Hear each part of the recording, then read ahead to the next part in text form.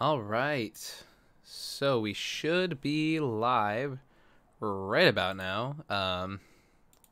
Gonna give everybody a couple seconds to jump on in here. While we're doing that, I'm gonna jump over to Scryfall and look at our commander we are brewing today. How's everybody doing? Cool. All right. So I would love if people could tell me how the audio is, stuff like that. Yeah. Hey, what's up, friends? Welcome. So today we are going to be brewing Jetmir, Nexus of Revels. So there's a brand new Streets of New Capenna commander. It's gonna be pretty fun. Gonna be going through all of that stuff. So this is going to be a first for this channel because I guess second, because we did this once with Hire from Playing with Power. So we are going to be brewing this deck right now live. We're going to be doing it with your help, chat. So welcome, thank you for joining me, and we're going to be just having a good time. It's gonna be some fun stuff.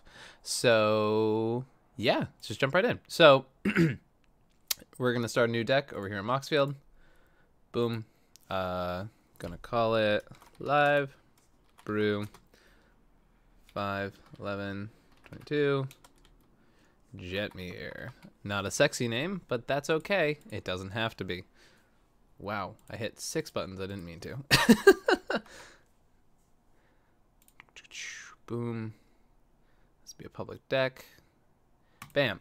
So we're really just gonna hit this baby fresh. I'm gonna so I guess let's talk about the I'm not gonna tell you my Moxfield password. Get out of here, chat. So let's talk about what we're doing here today. Let's talk about what we're going for direction wise with this list, how we take this commander from a concept to a cEDH viable commander, and whether that's even gonna happen with this commander. Gotta switch to the good art here. Although honestly, if they had a more zoomed in version of the other art, I kind of would like that better. I think just like he's full party cat here. Like he's got his little goblet. No, it's a scepter in one hand. Whatever. Anyways, the art is not super relevant. So we are going to start, and this concept is just we want to take, what we make cEDH decks from, like all the ideas behind it, taking an archetype, maybe focusing on that a little more, and just like the basic building blocks of like how you make a deck and bring this one to light through it. If you guys like stuff like this, when I post this video as like a video, I'd love people to comment on it. I love the engaged chat right now. But yeah, I mean, feel free to throw this stuff in the Discord. Feel free to do anything like that. Just tell me you guys enjoy this content because it helps a ton. Like this video, subscribe, all that junk. Check out Patreon, all that stuff. But if you guys like this stuff, it's going to happen more and more, basically, because I really enjoy doing it. I'm currently doing a theater show right now, so that's been taking up a lot of my free time, but I have been thinking about streaming more and more. I might move over to Twitch and then post the videos to YouTube later. So guys, keep me afloat on what you think about that, and whether that's something you guys would be interested in, whether doing more live stuff, trying to jag chat over here so I can do this at the same time. So this one's very interesting, Jetmir specifically, because of the fact that I have tinkered around with it a little bit beforehand. It was a deck that, at least I like the concept of this commander right away as sort of a win-conless stacks commander. So that was sort of the initial concept when I saw this card. Now, I looked at it, and I think my initial version went just way too hard into the like win conless part of it, and the idea there was to basically be like, okay, like I don't want to have anything that isn't like just stopping what your opponents are doing, and then you get to play Jetmir and then just beat your opponents to death. I think that is a better thing for like mono white specifically, a deck like Charles's Heliod deck. I think that this archetype, because we have access to red and green, we can have a little more options as far as like going pure win conless as comparatively to taking advantage of the fact that we're in the Naya colors, right? The Naya colors have a lot of really solid options because you're expanding from like a monocolored stacks deck all the way to 3 colors. And when you expand out color-wise, I think it adds a lot of versatility. So first thing we're going to do, when I play a stacks deck, I always start with adding the lands. Any deck, I start with adding the lands just so I'm not accidentally going way too hard into the non-land permanents. My placeholder for stacks decks specifically is 32. Now, this is a green stacks deck, meaning it has more early game creature ramp. And because it has more early game creature ramp, it is a little... you don't have to go all the way to 32, but we're going to start with 32 just to be safe. And then I always name like a basic land. So we're going to start with 32 planes because memes. And now, so what's the things we do right now, right? Let's think about what this deck is trying to do. So we are a stacks deck, but let's get the vegetables out of the way, right? Let's get all the stuff that is, the stuff that you just, like, if you're playing these colors, you should play X, Y, or Z, right? So, for example, things like Esper Sentinel, right? Like, I don't know of a deck in these colors that does not want to play this card. Let's talk about Dockside, right? Dockside is extremely powerful, and later on during this deck tech, we may find out that we want to go heavier into things like the collector oof synergies, things like that. But until we are very, very sure of that, Secret Rendezvous, get out of here, chat. Yeah, sorry, that one really got me off guard. But yeah, definitely Dockside. Also, I have some people talking about lists that have already been worked on in chat. The whole point of doing this right now is to completely start from the very beginning. So we're going to do all that stuff. The green staples, I think, that are super relevant in a deck like this. Let's talk about the elves, right? And Mana Dork specifically. So Birds of Paradise, absolutely. Anytime you're playing a green deck, especially one that's creature-based, right? So, like, we don't need our elves to be attacking to be like payoffs with Jetmir, but they really, really help, right? And the fact that they get vigilance as the first Jetmir trigger is really, really strong. Actually, let's read Jetmir now, because I think it's important to recognize, especially that first part there, right? So it's a 5/4 for 1 in Naya. Creatures you control get +1/+0 and have vigilance as long as you control 3 or more creatures, which I think is absolutely the most relevant part of that card, right? The vigilance is an amazing ability in any sort of grindier stacks deck. When you have cards like Mother of Runes and Giver of Runes, who, I mean, I'm just going to add now, to be honest, because I don't see a world where I ever don't want to play those cards. And when you can start like attacking with these creatures and then still give your creatures protection with these cards, I think that's really, really strong. So that's why we're kind of looking at this card. And you only need 2 other creatures on the board to get the first buff from Jetmir. Then they get +1/+0 and trample as long as you control 6 or more creatures. And hence my previous statement, Jetmir is a creature, right? So he always counts for these things. So you need 2 more creatures for 1/0 and vigilance. You need 5 more creatures for 1/0 and trample. And then you need 8 more creatures for +1/0 and double strike. So that's pretty strong, right? And if you get to that last line of text, if you have 8 or more creatures on top of having Jetmir, like +3/+0 vigilance, trample, double strike, your opponents are dead, right? I don't think you even need to get there. I think the 1/0 and vigilance is enough to make a lot of cards really good, and I think 1/0 or 2/0 and trample and vigilance is very, very strong, right? Just gonna read chat a bit here. So let's go and let's go back to these dorks, right? Now that we covered that part. So Birds of Paradise, obviously auto-include. We're 3 colors, so I'm inclined to include Arbor Elf, as it has the highest potential, biggest downside, but highest potential of any mana dork in these colors, apart from Birds of Paradise, due to the fact that it can untap your taigas, it can untap your savannas, so your stomping gardens, or stomping grounds, your temple gardens, all, I think I combined those 2 words. I saw someone in chat saying Avacyn's Pilgrim, very good call. Let's go with all the mono green ones, right? These are the auto includes every time you're working with these colors. So Elvish Mystic, you want your Llanowar elves. Now auto includes, obviously, you know, if you're playing like a Turbo Nos deck in these colors, they're not auto includes, but I think it's pretty safe here.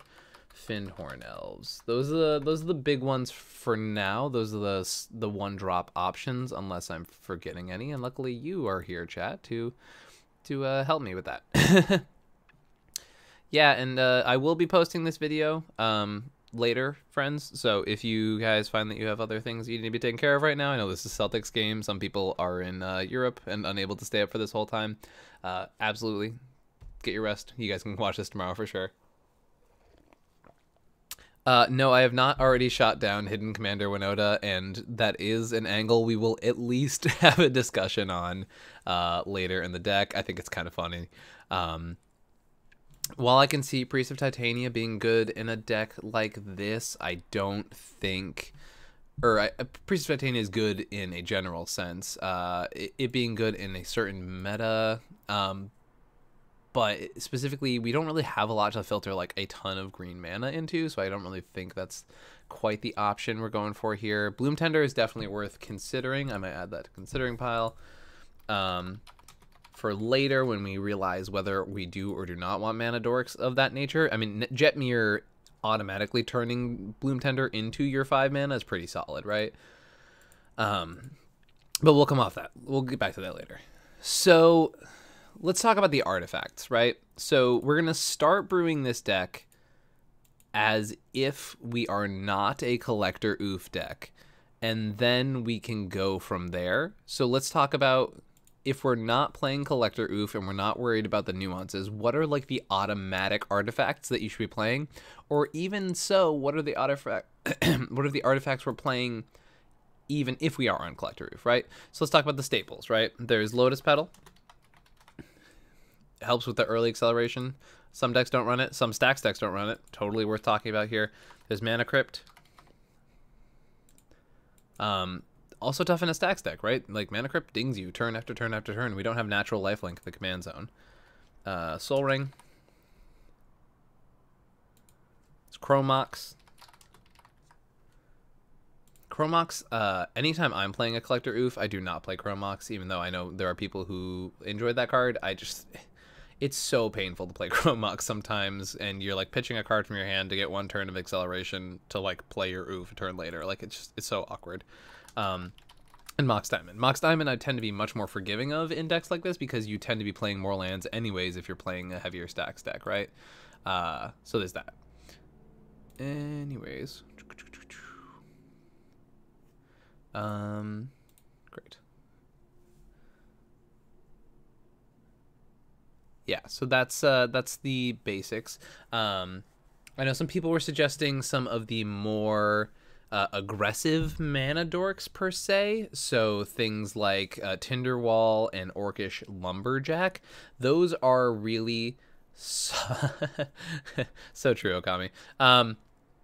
The Orcish Lumberjack and Tinderwall are options that I would say they're much more facing for a proactive list. Sorry about that. So something like a Turbo Nos archetype or a Breach archetype, or something where you want to sacrifice your resources for speed, whereas in this archetype we are trying to slow the entire table down, and we're trying to get resources that are going to get us value turn after turn after turn, right? Okay, so as we said, we're not a fast combo deck, right? I don't think you can see Jetmir here and be like, ah, yes, this commander screams fast combo, because it doesn't. But let's talk about what it does say. It does say let's play a Stax archetype, right? That's what we're leaning towards. the there is there's an option here to either go into Rule of Laws, and if we go into Rule of Laws, it's decent for the archetype. However, it's problematic for playing a creature-based stacks deck in the sense that we, like our opponents, are limited to one spell per turn. And although Jetmir is very powerful, it does not actually limit... it does not actually provide us any sort of advantage, whether card advantage or mana advantage, under a Rule of Law that other archetypes aren't using. So, seeing as we're a creature deck, I think it's extremely safe to at least play Deafening Silence. And as far as the others, I'm happy to put them in the considering board here. So let's go over the classic Rule of Law archetypes. There's Aethersworn Canonist. Scryfall. Oh no, come on. Don't crap out on me now. Let's go. All right. Well, while that's loading, I'm gonna read chat.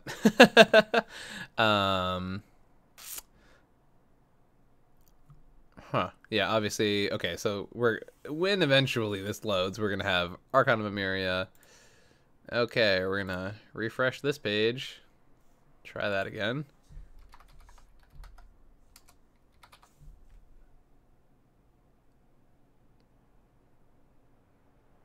Oh, you're kidding me. Hey, there we go. Okay. Archon of Emeria. We have Eidolon. Oh, no, I might be actually adding these to the deck. It's fine. We'll figure that out after. Eidolon of Rhetoric. Actual Factual Rule of Law. Eidolon, Archon, Aethersworn. And I have Deafening. I think that's... Oh, God, am I forgetting one? I think that's it. I think that's it.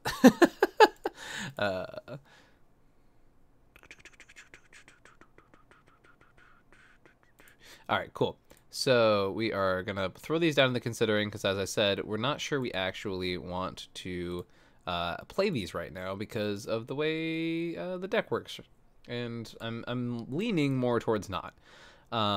So then what other kind of stacks do we want? Jetmir gets paid off for playing more creatures, right? Which means... if we flip that on its head, Jetmir should be wanting to play effects that encourage creature archetypes to be stronger and non-creature archetypes to be worse, right? So obviously Thalia, Guardian of Thraben, right? We want to tax our non-creature spells from our opponents, right? And let's start with the radical side of this. Let's play all of those effects, right? So all of those that are reasonably costed. So that's Thorn of Amethyst. It's not a creature itself, but, you know, it does the thing we want it to do. And then there's also Glow Rider, which is by far the worst version of this effect because it costs 3 and then has a terrible stat line. And then there's Friend Wingmare, which is very similar, but has flying, which honestly is a world of difference. And I'm a big fan of Friend Wingmare. Okay, so I'm happy with that inclusion. I think...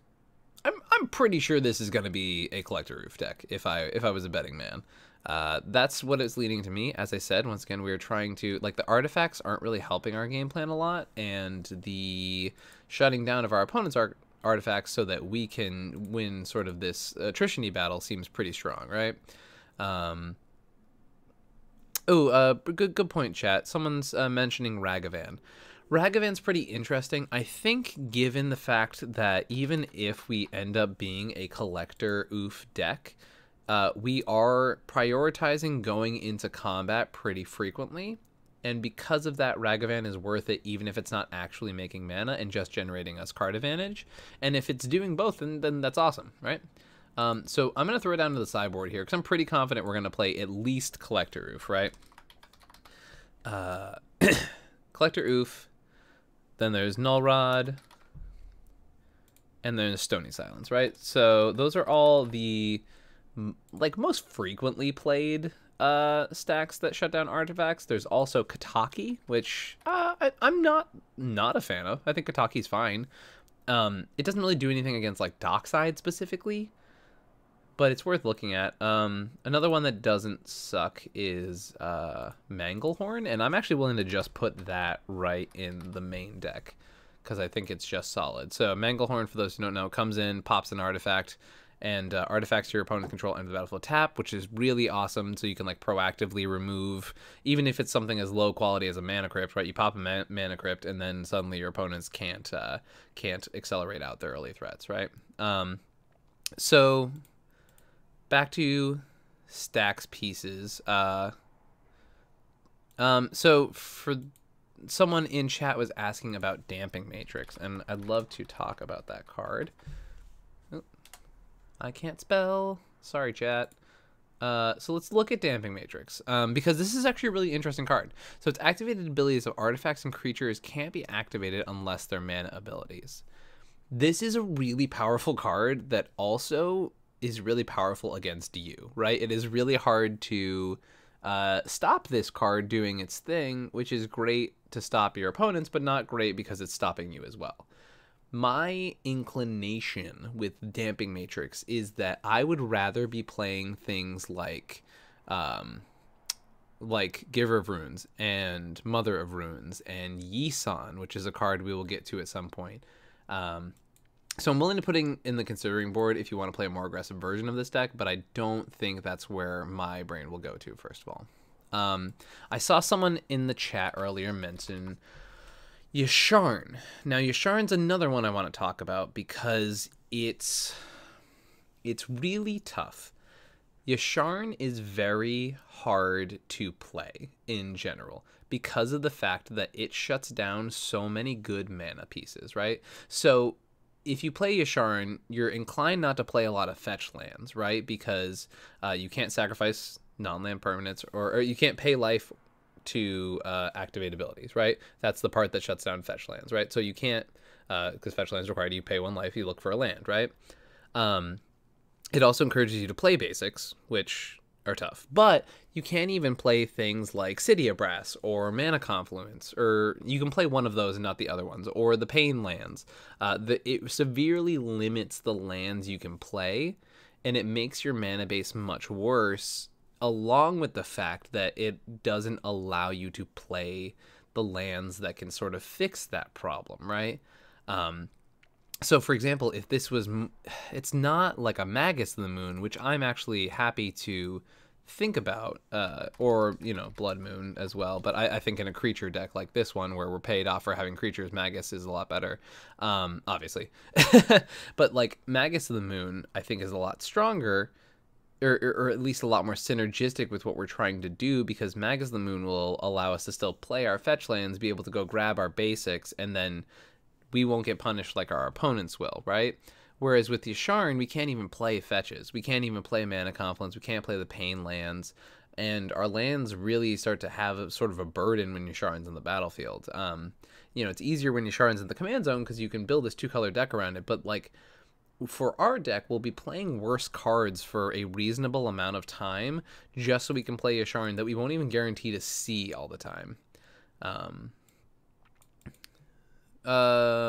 Chat asking about Root Maze. Root Maze is one I don't think about a lot. That's not a bad option here. I guess why not play Root Maze? It's really strong against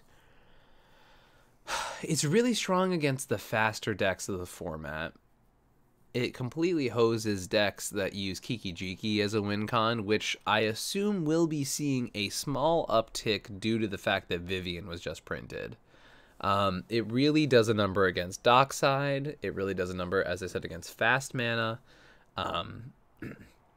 The thing with Root Maze is it takes a smart pilot to use it because it takes a lot of thought about timing wise, because if you just jam a turn 1 Root Maze and don't really think about it, you're often shooting yourself in the foot really badly. So knowing to hit the Root Maze at the right time is very interesting. Chat was asking about We play 32 planes. It's fine for you, Sharn. That's pretty good, chat. I'm not gonna lie, that was pretty good.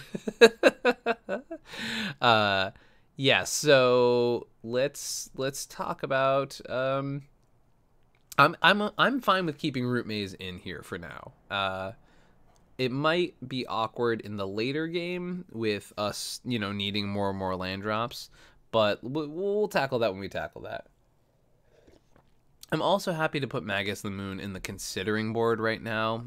We're a 3-color deck. It might be just better for us to play, lands that do stuff like Boseiju and Iganjo and Gaia's Cradle. Gaia's Cradle will be a real big loss there. So it may be more relevant for us to play lands like that than it would be to, occasionally have a Getcha option in Magus the Moon. So it's once again, the considering board, if anyone is familiar with my lists at all, you will see this be almost as big as the deck list by the end, right? And especially because we're using this as sort of a teaching option. So moving on. Yeah, I think Yi-san is a good option. I mentioned that earlier. I think, if you're playing a stacks deck, you're trying to break parity on either rule of law or taxing effects. Yi-san's just usually really, really good in those archetypes.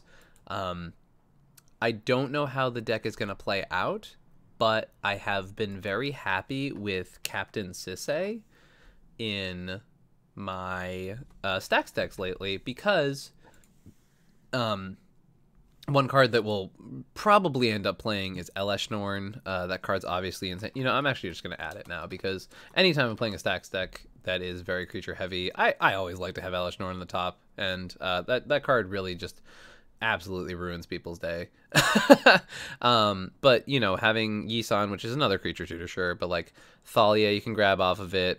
Captain Sisay allows you to just go fetch your Gaia's Cradle, play that as your land for turn. And I feel like the farther we go down into this, the more we're gonna have legendary creatures that are worth finding. This might be a hot take, I don't know, but I have been enjoying Captain Sisay as of late. So as of right now, Sisay's gonna chill with us. Oh, great suggestion there, chat. Linvala. Yeah, absolutely. A big problem with stacks decks often is that you can't do a lot against the grindier creature decks, so Thrasios style decks, things like that. So being able to shut down, or your opponents who are doing the same nonsense that you are, right? Like if you're a stacks deck and your opponent's playing Yi-san like as the commander, you're in trouble unless you find your Linvala. So Linvala is very, very solid. Speaking of this effect, the Pithing Needle on a body, I think Phyrexian Revoker is totally a great option for that. I have been very happy with that card whenever I play a stacks deck. I love it in Winota. I have it in my current Abzan Kodama deck that I'm playing for the MLC right now. Revoker really can just, there's games where you're playing mid-range pods and it, 2 mana, Thrasios, I have a beater, and now none of my opponents, Tymna Thrasios or, Thrasios X decks can activate their Thrasios. It's a real thing, and it's super impactful whenever it happens. So, big fan of Revoker. Yep, another great one suggestion here from chat, just kind of like a stacks auto-include, absolutely, is Drannith Magistrate, right? Probably solid contender for the best stacks piece in Commander, period. Arguably one of the best. Well, I mean, in Commander specifically, it might be one of the best of all time. And other formats obviously is a lot worse. But when your commanders are turns out a big part of your deck because they're the most consistent thing you have access to, being able to say no, opponents, you can't do that is really damn good. Okay, so now I want to see. All right, chat. There's one hate bear in particular that I have not put in here.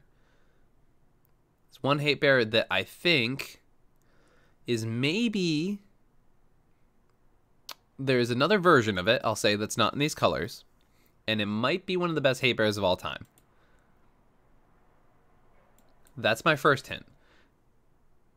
There's a copy of it, not in these colors, that does similar but not the same thing. One of the best hate bears of all time. We haven't put it in yet. I want to see if you guys can get it. No, definitely not Teague. Limbala's already in. No, Alms Collector. Alms Collector is a solid guess, but no, not the one I'm talking about. No, a lot of people saying Teague.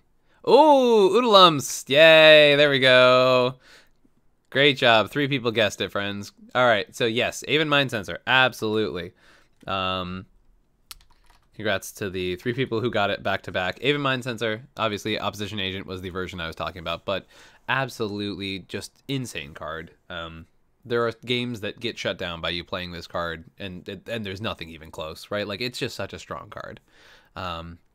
Speaking of that effect, let's talk about... oh, damn. What's the stupid name of the card? It's a cat. Oh, yeah, there we go. Leonin Arbiter, right? I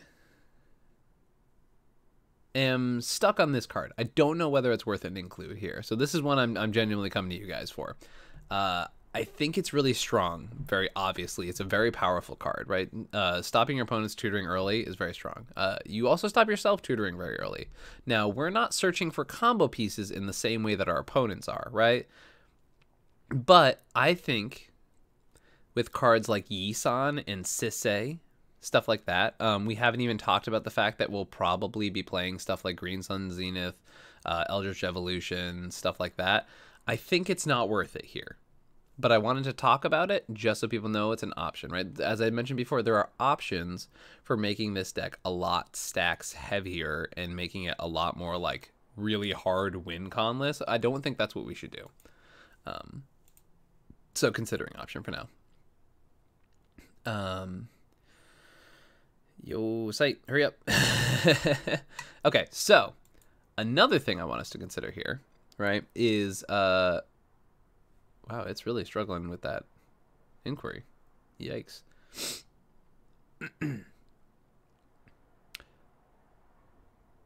So something to think about, right, is we have Deafening Silence. We have Dranith Magistrate. It's worth thinking about Possibility Storm. For those who don't know, so we're not playing our own Rule of Laws, right? So we can keep playing creatures and flipping into more creatures. But if we're not playing the other Rule of Laws, Possibility Storm basically says if you're not, and you have a Deafening Silence out, Possibility Storm says if you're not casting a creature spell, you can't cast spells. So it basically says Deafening Silence, Possibility Storm, you can only cast creatures for the rest of the game. With Dranith Magistrate, that says we are the only ones who can cast creatures for the rest of the game. And I think that might be good enough. Now, the problem is, right, Possibility Storm is a big ol' 5-mana enchantment. So let me actually pull it up here. I was just waiting for the Leonin Arbiter to get out of the deck. Yeah, so basically, whenever we would cast a creature, we'd random flip into whatever the next creature is from our board, right? So if we don't have Deafening Silence or we don't have Dranith Magistrate, then it's just sort of a weird chaos card. But we don't, in a grander sense, if this card resolves, we do not care what creatures we're playing, because we're playing creatures and turning it into creatures, right? And we're trying to fill the board, and with Possibility Storm, it does not affect you casting your commander, right? So at the end of the day, we are casting creatures to add them to the board, to add to our creature count, and eventually beat our opponents to death, right? And then if we have Silence or Dranith Magistrate, they're done for, right? So that, I think, is worth noting there. We definitely, at some point, friends, will talk about Winota in the 99. Great mention from someone in the audience here. Ranger Captain of Eos. Fantastic card. It is not only a tutor for one of the many powerful 1-drops you can see ahead of you, but it's also just a freaking awesome card because it's a silence on a stick that waits there. Speaking of silences, I know we are on some non-creature hate. I think traditional silence is still worth playing. Oh, I always have to search for silence individually because there's so many cards that have the word silence in it. Here we go. Options, add to main board. Love it. Okay. That's our first instant, LOL. I think also, yeah, I don't know. We'll check over instants. I'm always inclined to, I guess, while we're looking at instants that we probably should just play, right? I always like to play Swords to Plowshares in my white decks.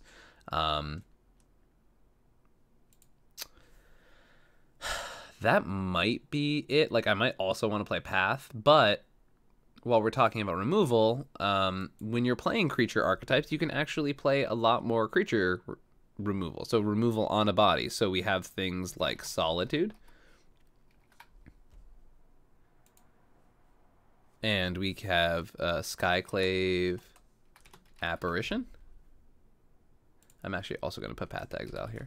To exile. Because I like my path effects. Yeah. Okay, so let's going over here to talking about Skyclave and Solitude. And I think that's it for our ETBs for right now. Oh, and Ranger Captain, obviously, because we just added that, and Dockside. Some people in chat have mentioned before, and I've heard a lot of talk about Jetmir with anti-ETB effects, right? So things like, I'll put them in the considering board because I don't want to actually add them here. But let's talk about Hushbringer, Torpor Orb, Tocatli Honor Guard. And one of the reasons I think this is an interesting experiment is because, you know, if you want to play a different version of this deck that is taking some of the choices that we made here today and then subverting them, that's totally a valid option for you to do, right? And then the last one is Wing Griff, right? So let's look at those cards, right? So basically what they say is, for example, just to call the honor guard here, creatures entering the battlefield don't cause abilities to trigger, right? So Dockside doesn't work. Any of the ETBs we just talked about don't work. Thassa's Oracle doesn't work. Stuff like that. So, like, obviously very good against that circumstance. Oh, speaking of another fantastic ETB that you can cast for free, Endurance. So given the cards I have just added, that is why I do not want to add those effects to this list. Once again, if you want to play a list with those effects, totally go for it. They're very, very strong, and they stop two of the most prolific 2-drops in our format, being Thassa's Oracle and Dockside.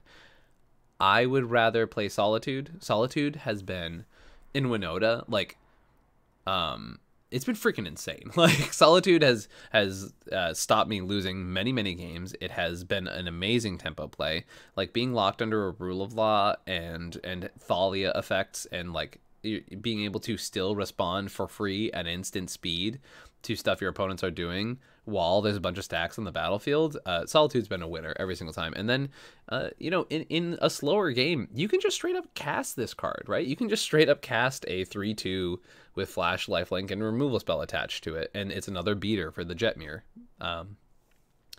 Also, anytime we're working on a slower white deck, a deck that is attempting to win via combat, trying to grind out the battlefield a little bit, I think Serra Ascendant is a must include.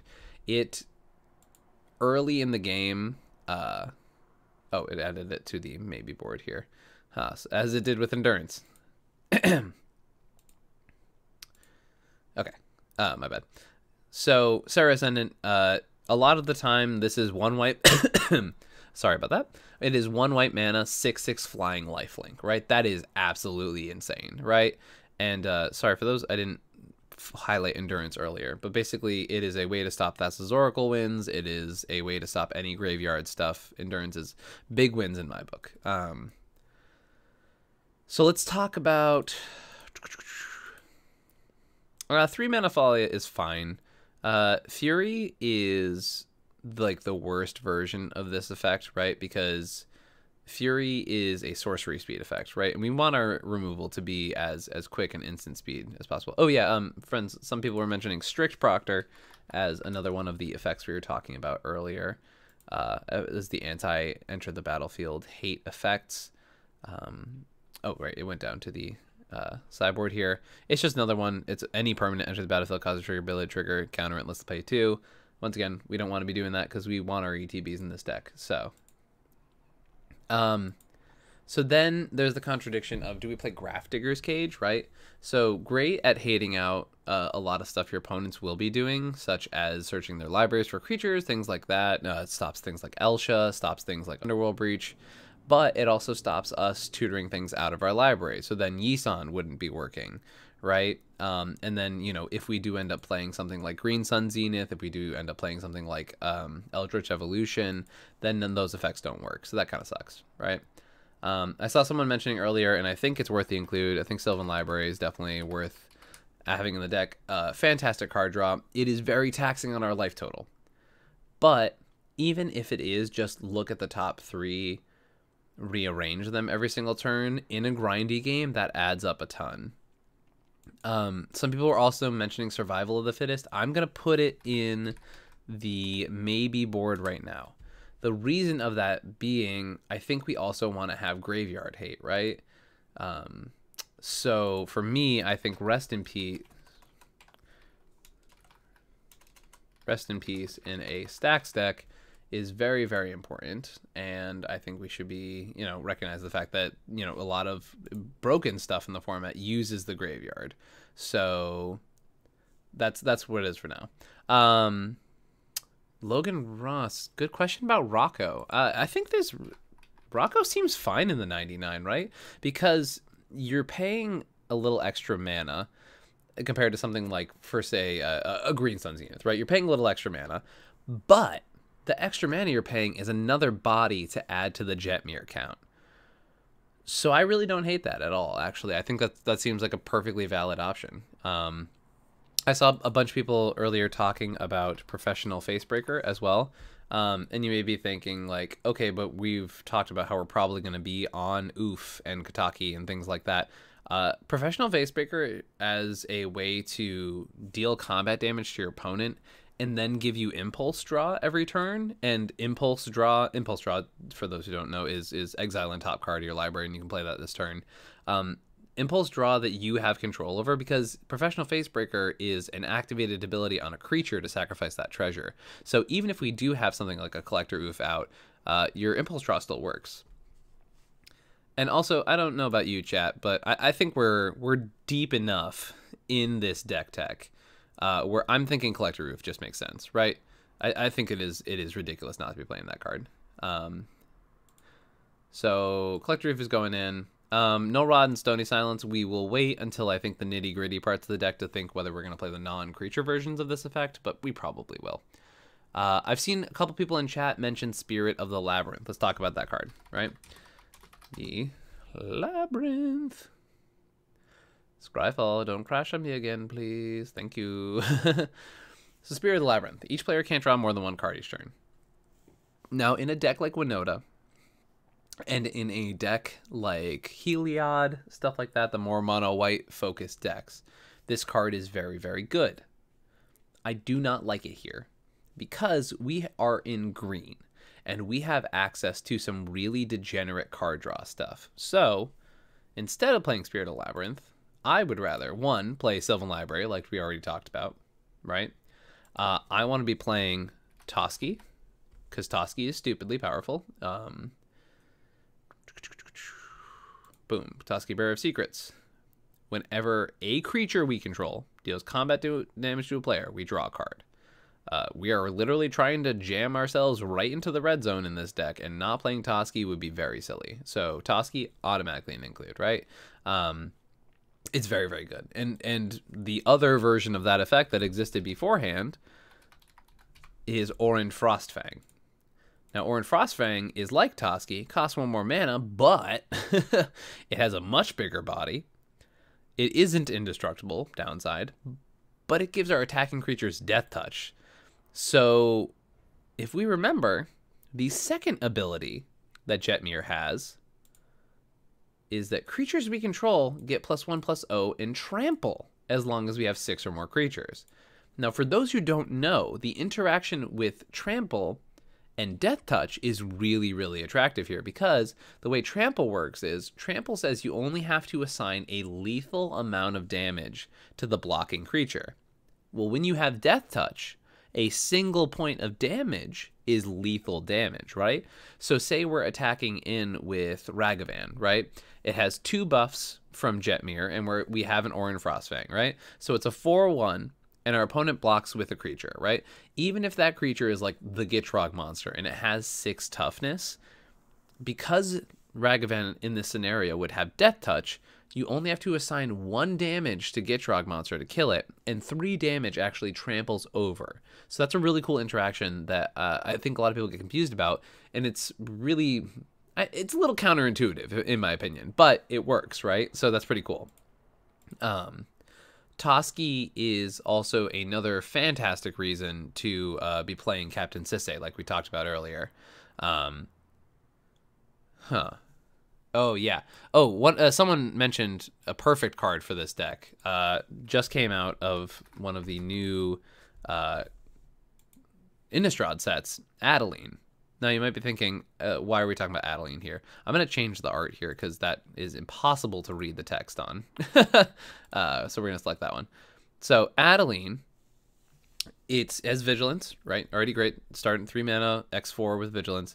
Its power is equal to creatures you control. Sure, it's a big beater, right?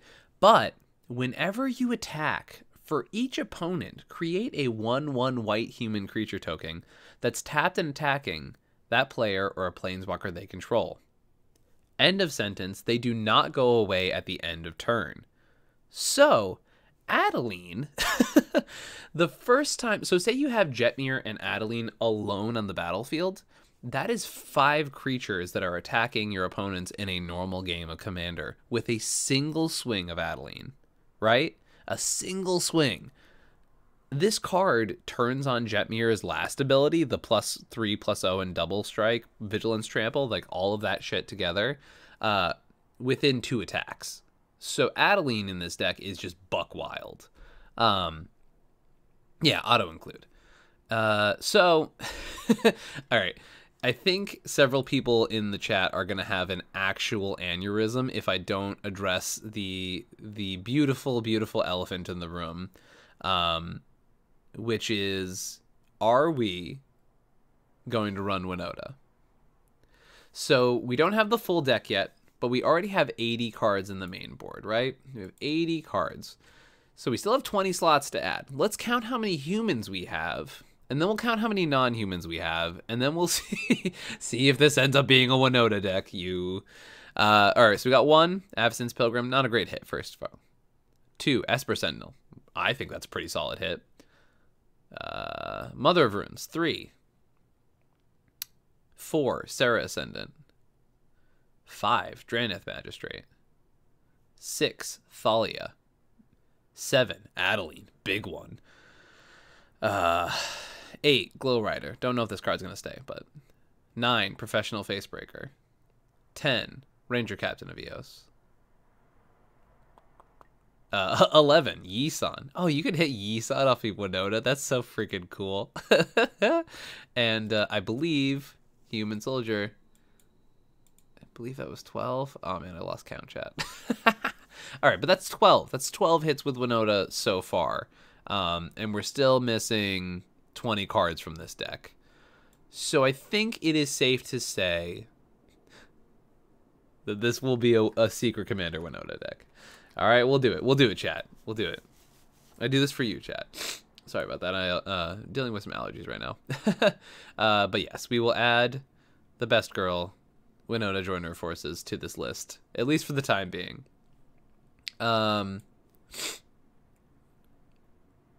Okay, so speaking of Winota, I would love... so here's something that I think that people don't... Oh, Sanctum Prelate. Absolutely. Yeah. Someone mentioned that earlier. It's a human for Winota. Also, it's just one of the best stacks effects ever printed. I'll die on that hill. I think this card's freaking insane. Sanctum Prelate is absolutely just a stupid card, right? Like, in a good way, obviously. Yeah, I think this card's really pushed. Let's talk about sorry, one more thing. While we have, if you notice, like we're a little heavy in the 3-drops, right? That being said, I think it is safe to add Wild Growth to this deck. I know it's a non-creature spell, right? So obviously it's a little awkward with some of our tax effects, but the point of Wild Growth is to get this down early before that's even a relevant factor anyways, right? So that's where our thinking is here. And then I'm also tempted to play Utopia Sprawl because we're only 3 colors. We can play Yavi Maya as one of our lands. I'll show you a picture of that in a second, friends. And then we can play all of the duels that I talked about earlier. So that's one that I'm tempted. I'm gonna put it in for now. People can yell at me later if it's too, if you know they end up playing this list and it doesn't show up as much as they want it to. So I see some people suggesting Tovalar's Huntmaster as a winnow to hit. So I think there's two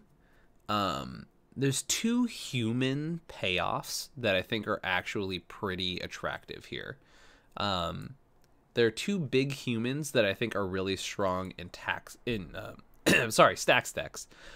If we were playing Natural Order, which I don't think we're gonna want to, but there's Kamal, which I'm currently playing in my my win-conless Abzan deck that I did a deck tech on last week. You can check that video out. But that it's playing in there, and we're playing Natural Order in that deck, so it makes a lot more sense. Is 8-mana Kamal, but it also can be hit off Winota, which is pretty funny. However, I don't think 8 mana is the best floor. I mean, yes, it's super attractive with Winota, right? Like, obviously, it's really cool there. But the one that I think is a little more realistic, that's also a human, right? We're also talking about another human here, is Avabrook Caretaker. Now, the better part about Avabrook Caretaker here is it has hexproof, right? We'll talk about the back half of this card later, right? But at the beginning of your combat, you put 2 1/1 counters on another target creature. So it's a hexproof threat for 6 mana. Can be hit off Winota. Obviously, doesn't trigger until your next turn. But the fact that it has hexproof means that it sticks around and doesn't get absolutely dongled by, you know, like a Chain of Vapor. Unlike Kamal, the 8 mana threat, right? Like, Kamal is super freaking awesome if it gets down there, right? Like, you are so happy to resolve your Kamal, but it does lose to a Chain of Vapor. And then there's the other side of Avabrook Caretaker, and this card's almost worth not casting spells for, is the backside. So it has hexproof. Other permanents you have hexproof, so you can tell your opponents to shove their removal somewhere. They will never be seen again. And at the beginning of combat on your turn, put 2 +1/+1 counters on each creature you control, right? Like, that's just insane. And it becomes a werewolf that isn't a human that can trigger Winota again for the cute synergies. That's not the relevant part here, but I thought that's worth mentioning. But, like, if you don't have Jetmir out, this suddenly gives all your creatures a permanent +2/+2 and protects them. So I think this card's really good. Shalai is another card I want to at least look at. It's just like a solid card in green-white. It's you, planeswalkers you control, and other creatures you control have hexproof. It's a 3/4 flyer. We're getting a little top-heavy right now, right? So with that in mind, I am leaning towards not playing Shalai. But it's a great late game threat, and it has that mana sink ability, which, you know, if you're flooding a little bit, it's really great to just buff up all your creatures, right? So I'm going to put that in considering for now. With how many big creatures we're playing, by the way, I know we were talking about Bloom Tender earlier. I'm happy to finally bite the bullet and include this card, right? It seems very necessary. I'm just going to take a second to read what we're up to here in chat a bit. Let's see here. Oh, someone was asking about Rabble Master and War Boss. What I'm more interested in is Loyal Apprentice, right? It's only 2 mana. It's a human, so it can be hit off of Winota. And at the beginning of your combat on your turn, if you control your commander, you get a 1/1 Hasty Thopter. So you get an immediate creature ready to attack with with your Jetmir, I think it's really strong in that sense. So I think Loyal Apprentice is worth looking at as far as that is concerned. I can put some of the other cute stuff in the considering board. So Legion Warboss, it's not as big of a payoff as it would be in a deck like Winota, right? Like, it's not giving you card advantage in the same way, right? Whereas in this deck, it would just be a body, basically. So for those who don't know those effects, they basically, at the beginning of combat and turn, they make a goblin. Same thing with Warboss. It's a classic synergy in those archetypes. The other like question with this deck is like, do we want to put like a real win con in there? I'm leaning towards no. That's about that, really. I think we are doing fine as just like a kill our opponents to death type of archetype. Let's see, just reading. Yeah, so Archon of Valor's Reach is one that I think is worth including. I know, once again, we are very heavy on the top end of this deck, right? But did I put that in the considering board? I did. Okay, sorry. Move it to the main board and then we'll talk about it. This card, in my opinion, is a 1-card win condition. I think this card is insanely strong. It's, if you resolve it, here's the TLDR, right? If you resolve this card, there's a good amount of decks in our format that cannot win if you name instant. It's kind of as simple as that, right? Like, yes, it costs 6 mana, but it is a lethal threat in the air very easily. You don't even really need your commander to make that happen. And it just starts beating the ever-living piss out of people. It is kind of insane. So then I guess now I'm tempted here. Given the fact that I want to play Archon of Valor's Reach, we're playing Avabrook Caretaker, we're playing Orin Frostfang, I'm kind of tempted to play Natural Order. Because being able to turn our mana dorks into one of the things that I just mentioned seems pretty hot. What do you think about that one, chat? I'm going to take a second to wait and see what our opinions are in chat about that one.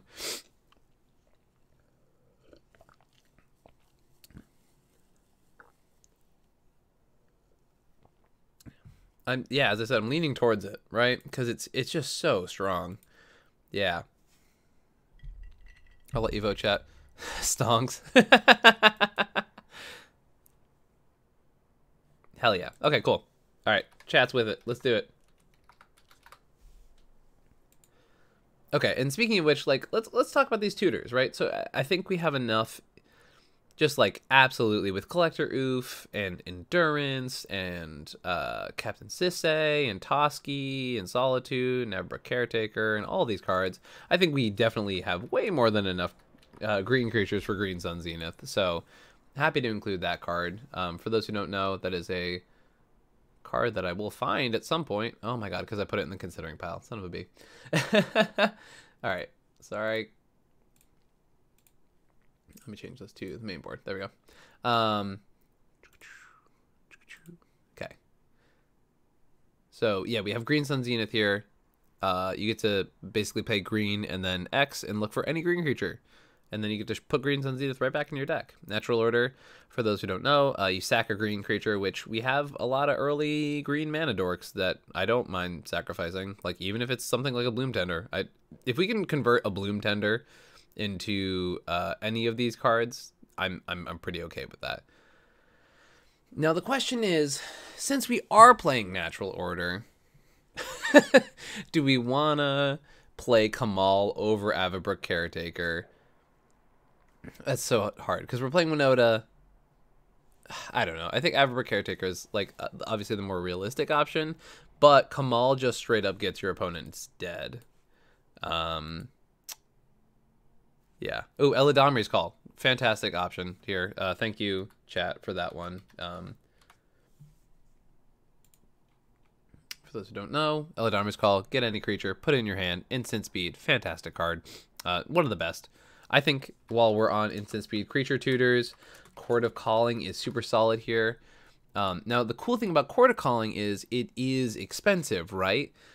But, once again, Jetmir gives your creatures vigilance, right? So now we have all these untapped creatures. You can attack, and at the end step, right before your turn, boom, tap all your creatures down for a Chord of Calling, get a giant threat out of your deck, and because it has Convoke applies the taxes of spells afterwards. So even if we have some crazy board state where we have Glow Rider, we have Rinwing Mare, we have Thalia on the battlefield taxing our spells, you can still tap creatures down to pay for those additional costs. So that's pretty cool. Yeah, happy to include Chord of Calling in here, especially given all of the innate synergy we just talked about. I know I talked about Eldritch Evolution earlier. I am a bit hesitant about that card, and here's why, chat. Eldritch Evolution is super stupid strong, but I don't know that we want to be sacrificing our creatures, because the whole point is to be amassing a greater and greater board state, and I don't know that any individual tutor targets are going to be worth it. So that's a tough one. Tendershoot. Oh, Tendershoot Dryad's a really good one. I think Tendershoot Dryad is one that I'm gonna leave out for now. We can put it in the considering board. It's a really solid win condition. It's one of my favorite cards of all time, as far as like stacks finishers, because it basically well, okay. I kind of forgot how good this is with Jetmir though. Oh man, chat, you got me doubting myself, because now not only do you immediately get the benefit of like Tendershoot Dryad turning on Ascend, and then you're making 3/3s every turn, but it's also adding more creatures to the battlefield for Jetmir.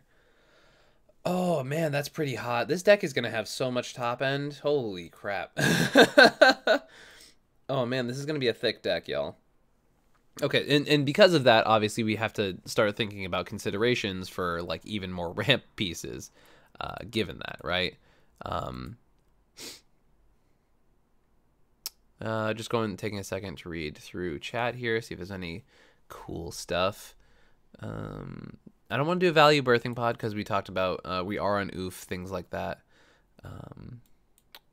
Finale. Oh, thank you. Finale of Devastation. Obviously, really solid tutor, one of the best. And in insane scenarios where you have a guy's Cradle tapping for a stupid amount of mana, I didn't fix the stupid thing, did I? In scenarios where you have your stuff tapping for a bunch of mana, Finale can get you some great stuff. In the early game, being able to catch up to your opponents by Finaleing for a dockside is really, really huge, especially if we're trying to play stupidly big creatures like, you know, Tendershoot Dryad. Someone in chat mentioned Sylvan Safekeeper, kind of one of those never leave home without it if you're playing a green stacks deck. Sack a land, creature you control gains Shroud. You know, we don't need to like target our own stuff with abilities, so the Shroud isn't usually a downside. And then, you know, being able to get a Ranger Captain, right, and then get a Sylvan Safekeeper off of that seems pretty good. As we're going through this, I'm starting to feel more doubt about Rocco just because of how expensive that card is and what it does. So that's definitely one that I'm thinking about moving closer to the sideboard, but that's something we can worry about with the nitty-gritty later. What's the card that taps for 3 creature mana? That would be... what is the name of that card? It's got a lady holding the bird. And it's actually pretty solid in this deck. Got a lady. She's holding a bird. Taps for 3 mana. Chat. Help other people in chat out with this one. Somberwald Sage. Yes. Yeah. No. Right? Is it? Is that it? Yeah. Somberwald Sage. Yeah. Really good suggestion, chat. I really like that card. Because, you know, say you get like one piece of early ramp. So you Mana Dork turn 1, turn 2 Somberwald Sage, then you're untapping with like +4 on turn 3, so 7 creature mana. When you have the payoffs that we're looking at here, I'm pretty okay with that.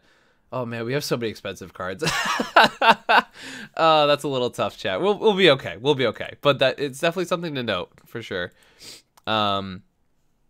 So Circle of Dreams Druid is one we're thinking about. I don't know how I feel about that one. I see someone in chat talking about Seraph. It does a lot of the same things that that Shalai does. It's kind of one of those 6 of one, half dozen of the other thing. Obviously, when your creatures are tapped, they have Death Touch. That's pretty huge. You can untap another target creature or land, so you can untap your Bloom Tender, you can untap your Gaia's Cradle. Really solid. With the amount of 4-drops we have right now, I'm gonna say no. I'm gonna cut us off here on this one. I'm gonna something I think is worth noting. This deck right now, the way it is, I think we really want Gaia's Cradle, right? Like, I think anytime you want, like, obviously, right? Like, but I think we really want Gaia's Cradle as often as we can get Gaia's Cradle, and because of that, I think Crop Rotation is a solid option here. That and a solid Stax card that I think will be really cool in this deck, that I also think is pretty solid given the amount of utility lands we have access to in these colors. I think Weathered Wayfarer is really, really cool here, because the colors we're in, we have access to not only Gaia's Cradle, but we also have access to Boseiju, right? The new Boseiju from Kamigawa, which is stupid. We have access to all our 5 colors lands. We have access to Iganjo, another really solid land from the new Kamigawa set. So Weather Wayfarer seems like just kind of a snap include here, especially given the fact that we're willing to play Crop Rotation. I think Weather Wayfarer makes a ton of sense. Let's go. Just reading more stuff. Oh, Elvish Reclaimer is not a bad option. I don't know if we want to be sacking our lands, especially given the fact that we are on like Rest in Peace too. So it'd be kind of awkward to like pop our lands into exile, you know. I don't know. That might be me overthinking that a little much, but I like Null Rod here. I like Null Rod. I think we want to play at least 2 of these effects because of the way our deck works, and I think Null Rod and Collector Roof seem pretty solid. We should go back and address the artifact situation. So we are playing Null Rod, we are playing Collector Roof. I think Soul Ring is an auto-include, period. I know there are people who are down on them in like decks like this that are so heavy on these effects, but I think you include Soul Ring. I think you include Mox Diamond. Mana Crypt, I have my reservations on. So Lotus Petal, I don't think we can afford to include. I think it's one, we are going down card advantage to get mana, which we can't really afford to do in a Stax deck. Chromox, same thing. We're going down a lot of card advantage for a Chromox because you're 2-for-1ing yourself and then putting yourself in a situation where a lot of the time you will shut down your own Chromox. So, and I just think Mana Crypt, we have Sylvan Safekeeper sorry, not Sylvan Safekeeper, Serra Ascendant, and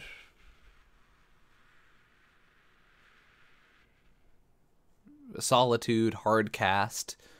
Those are our only ways to gain life in this deck. So, with that in mind, I think we cut Mana Crypt. I know that is heresy to some people, but if we're trying to play a long game, Mana Crypt will kill us. It will.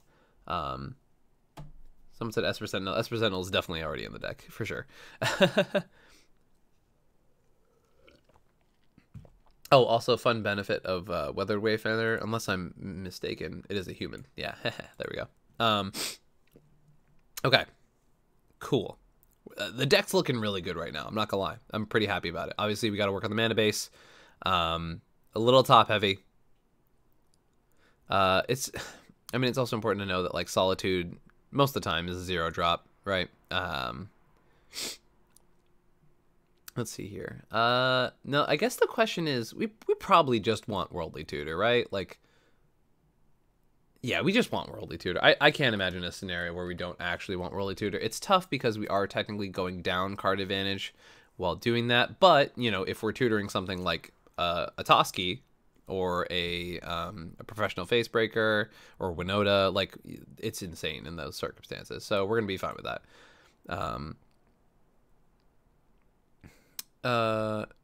Trinisphere is an interesting one. I've seen Trinisphere throw way more games than win them, and that being said, like I don't know.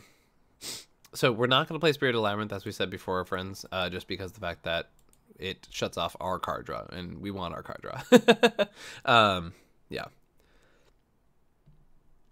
I want to see a human count now. See where we're at with that. So we got Avacyn's Pilgrim is 1, 2, Esper Sentinel, 3, Mother of Runes, 4, Sarah Ascendant, 5, Sylvan Safekeeper, 6, Weather Wayfarer, 7, Dranith, 8, Loyal Apprentice, 9, Thalia, 10, Adeline, 11, Glow Rider, 12, Facebreaker, 13, Ranger Captain, 14, Sanctum Weaver, 15, Somberwald Sage, good ad there, 16, Yisan, 17, Captain Sisse, we talked about that earlier, it's a human, Winota herself, doesn't count, obviously, and 18, Averbrook Caretaker. That's like, there have been versions of my Winota Primer that have played only 18 humans, so like, that's pretty solid. I'm super fine with that. So here's the other thing, friends. So we talked about this before. The Rule of Law creatures are in the sideboard. Sky Shroud Elf. That one's being suggested right now. I've never heard of that card. Let's see. You can add green or pay 1 to add white or red. I think that's just probably way too slow. Yeah. So I want to look here, and if we have a bunch of green mana, i.e. talking about Priest of Titania, does that give us enough things to cast? And I don't, like, it's helpful for a number of cards for sure. I don't know if we need it per se. That's a tough one. Huh. Okay. Here, chat, I need a second here because my allergies are kicking in. So I'm going to go take a 2-second bathroom break. I will be right back. This is the MLC logo, but it's fine. This is my BRB screen. I will be back in literally 30 seconds, chat. So just give me a sec.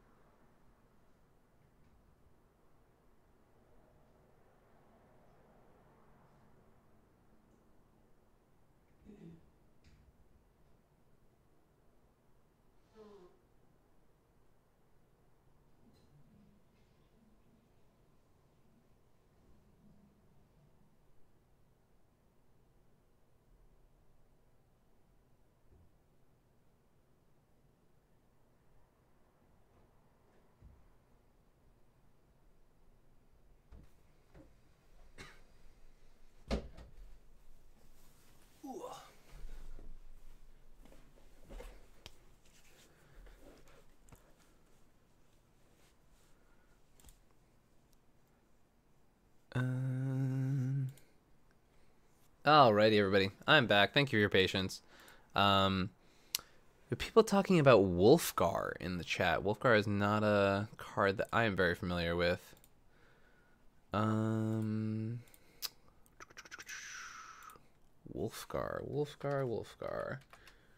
Is this the attack trigger doubler?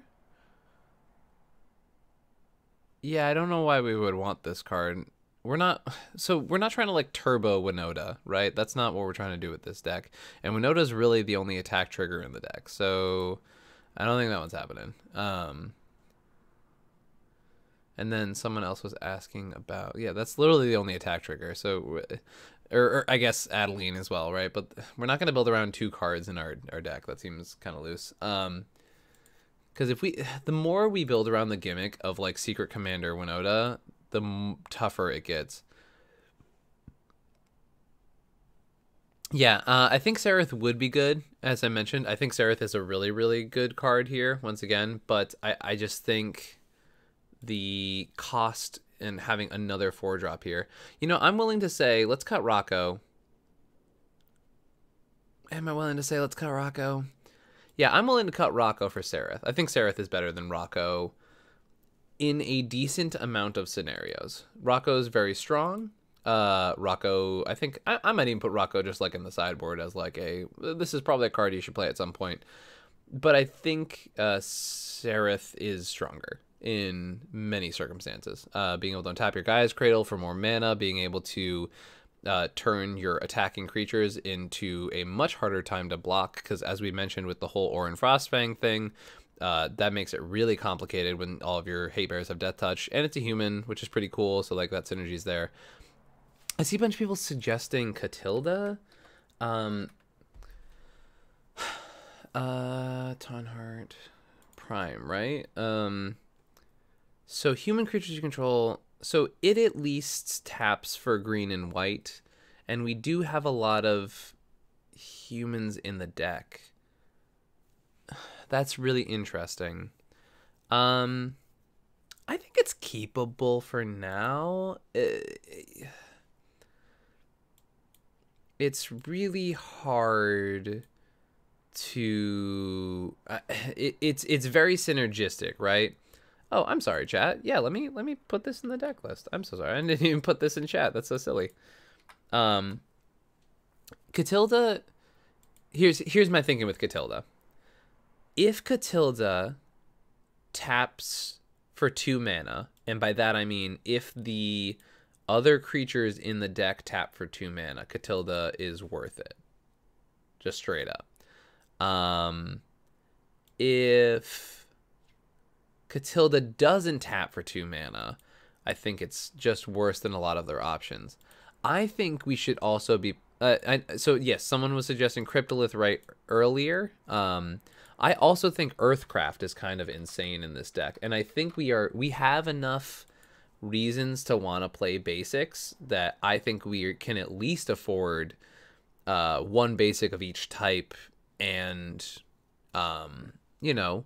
with our color spread, I think we can afford 1 basic of each type to be playing Prismatic Vista and playing not only a plains and a forest, but a snow-colored plains and a snow-colored forest. So, yeah, that's how I feel about that. I will put... So Earthcraft, I'm going to put in there right now because it's basically Cryptolith right with haste, right? Because the Earthcraft ability allows you to tap... or it basically turns the creatures. You use Earthcraft's ability. You don't use the creature's ability. So you can tap the creatures the turn they come in.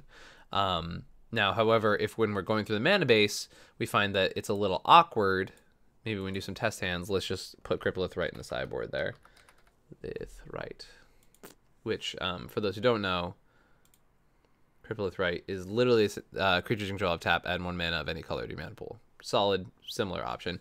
And obviously with Jetmir's ability to give vigilance, Cryptolith right is very, very strong, right? And there might be an argument to even doing both. Yeah,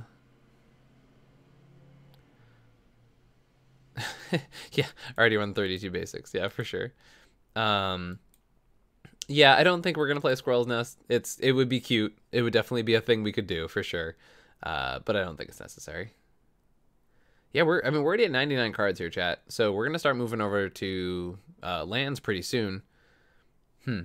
So another thing that I tend to do in general when working on lists is not be arrogant enough to think I know everything and look at what other people have done, right?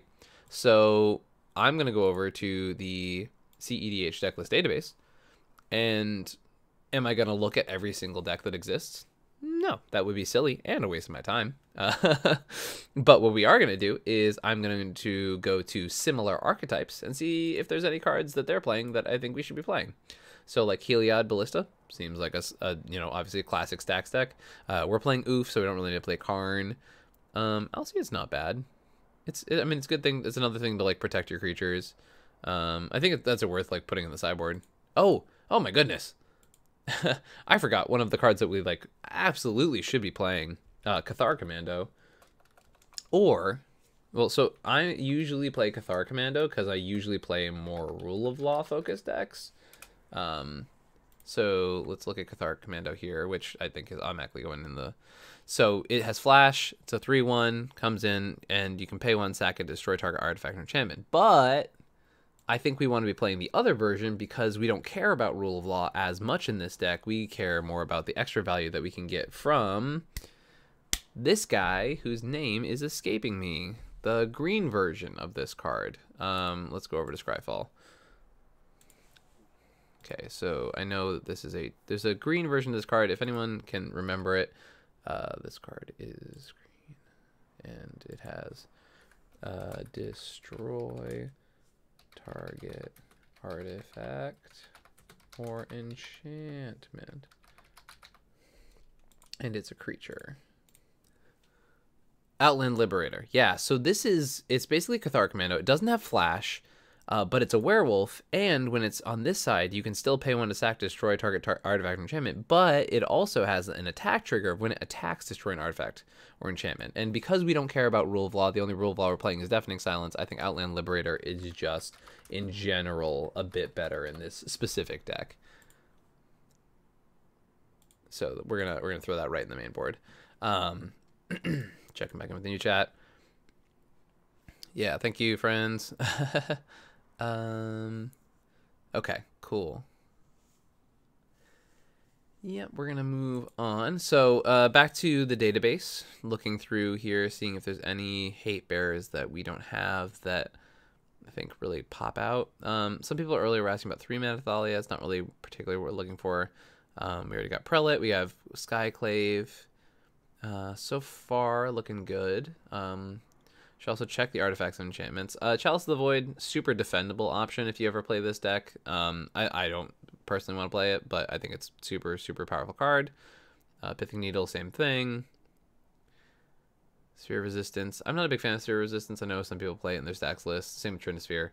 The Paladin class is cute. Luminarch Ascension is a win con we're not playing. Kind of interesting. Good with our commander. Good just in general. A very powerful card. Grasp of Fate is very strong. Just getting rid of 3 non-land permanents. That's pretty cool. I'm going to put some of these in the sideboard. So let's put Aura of Silence in the sideboard. I think Aura of Silence. I think Grasp of Fate is just, I mean, removing 3 things is pretty solid. I think Winds of Abandon in the same light. I know it's not a card that we're playing, but for those who don't know, Winds of Abandon is basically, it's like White's Cyclonic Rift, just worse. I think with all the tax effects we're playing, we can't afford to play it, but I just thought it was worth adding there in case people are lower on those at some point historically when playing this. Okay, that's it really as far as I'm seeing for things from Heliod, lessons to be learned.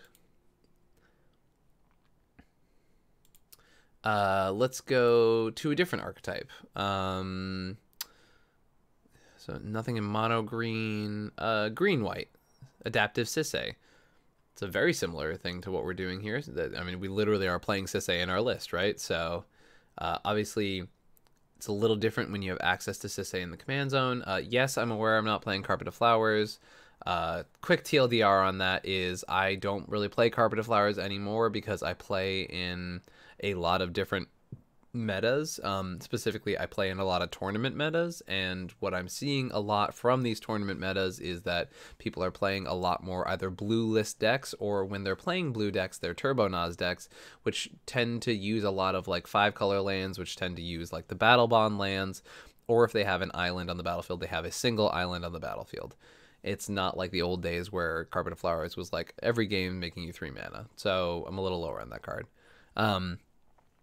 Cards here that I had been thinking about that I didn't say out loud. Destiny Spinner, I know we haven't put in the sideboard, but I think it's at least worth talking about, especially if we are going to go with the Possibility Storm line. Worth noting, I think we still have that in the main deck. I think it's worth at least trying. It probably gets cut at some point, especially, you know, I'm going to be responsible here. We're going to cut Possibility Storm. It's really, really strong if it happens, but the odds of it actually happening seem pretty low.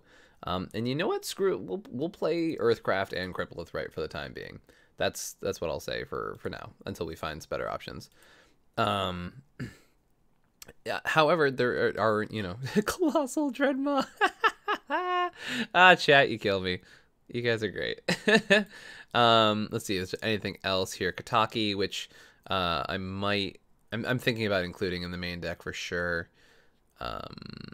You're gonna see some weirder cards in this list specifically because the fact that they win with Ashaya lines.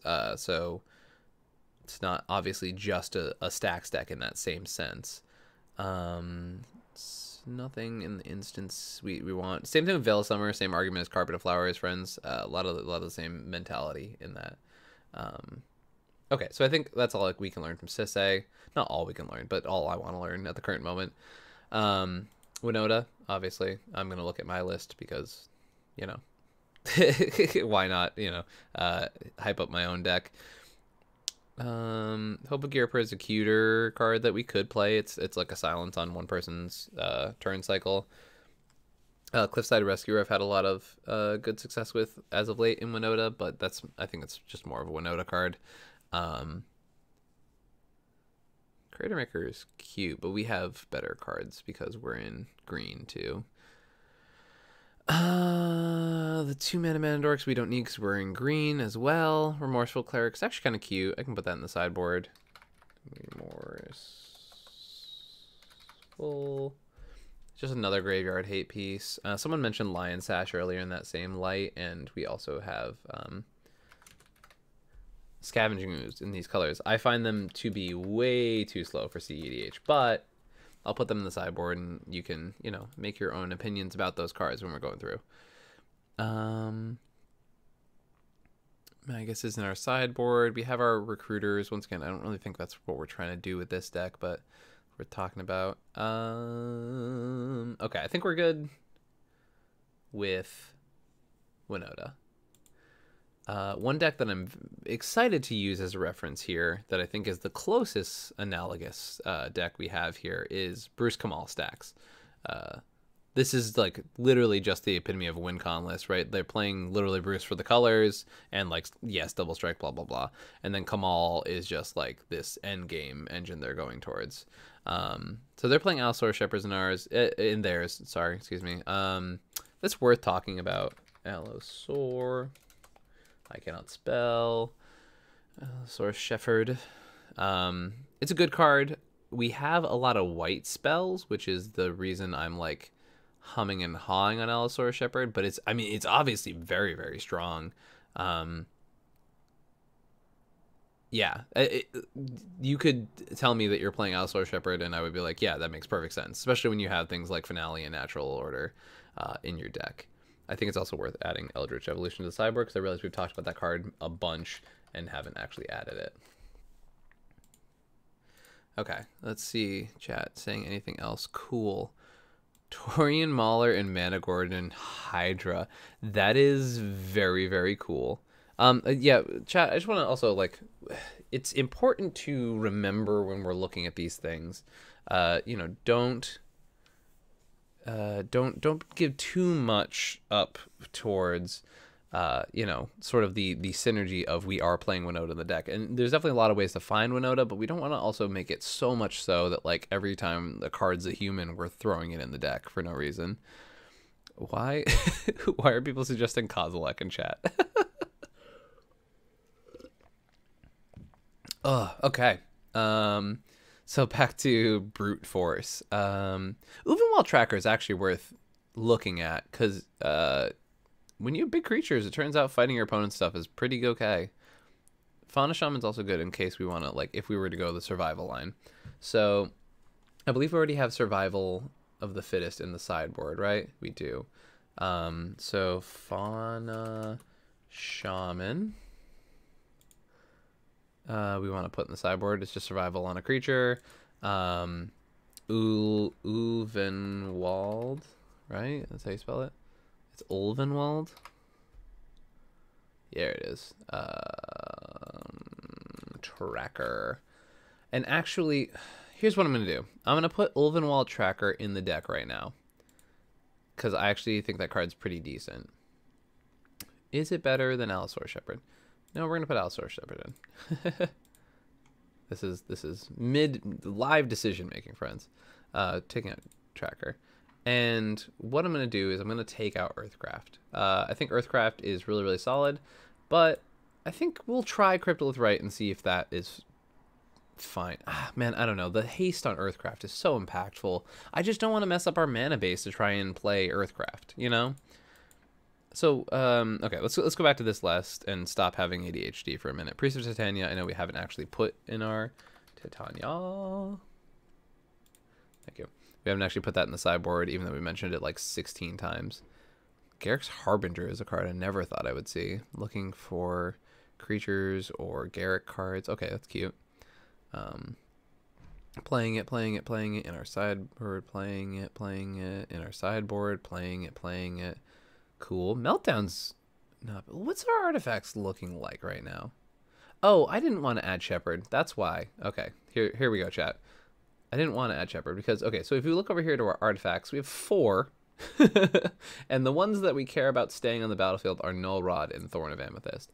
And you know what I'm willing to pay every turn? 1 or 2 mana to keep those cards around and play Kataki. That's my thoughts for right now, at least. All right. I don't know why people keep suggesting Kogla. I don't really see the benefit of playing Kogla. It's just fine. So yeah, there is the option to play a card like Secure the Wastes. No, we're definitely on Dockside. You can play a card like Secure the Wastes. You can play a card like March of the Multitudes. They're fine. I would just rather have cards that actually do stuff. Yeah, Toski's also in there, friends. Oh, here, let me repost the link in chat so we can, in case anybody is confused, and so we can just have everybody checking out this deck list. Hey, all right, it's back in chat, friends. Cool. So let's go back to this Brute Force list. Meltdown I would like to play, but I think 2 is a very easy number to hit. Oh, Stranglehold's not bad. 4 mana is a lot, and with all of our non-creature attacks, I would just rather play Mind Sensor. I mean, I know they're playing both in this deck. I'll at least throw it in our sideboard. Chalice, like we talked about beforehand. Okay, so not too much from Kamal, and then there's one more Naya stacks list. I guess the other one to reference is Blood Pod, right? Like that's the classic.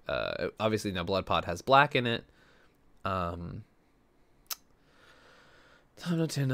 Pod. All right, let's check out Butterfree.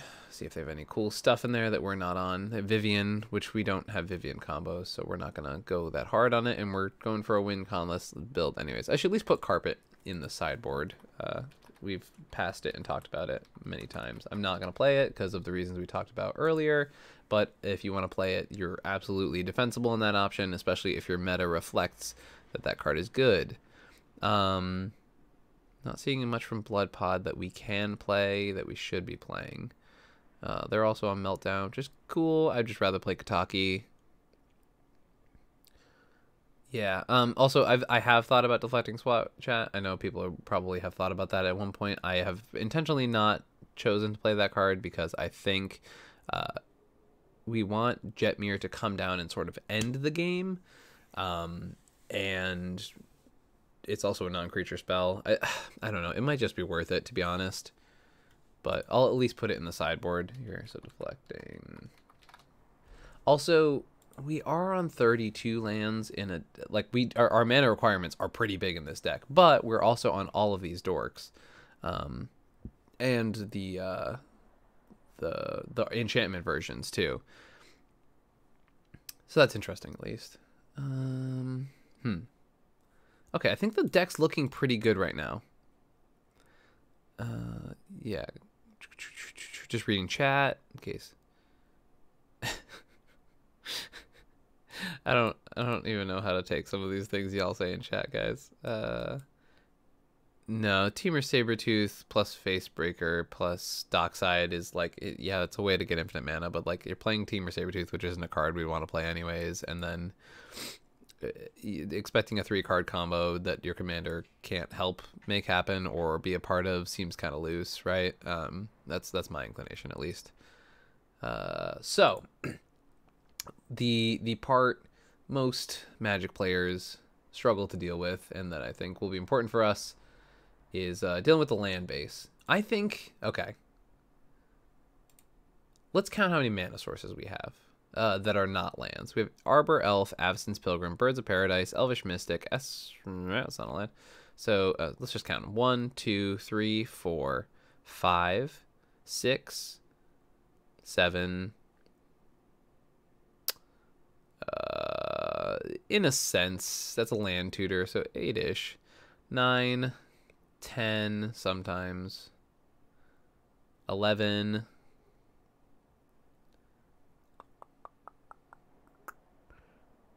Is that where we lost it? Oh, and then the big one over here, 12. Okay.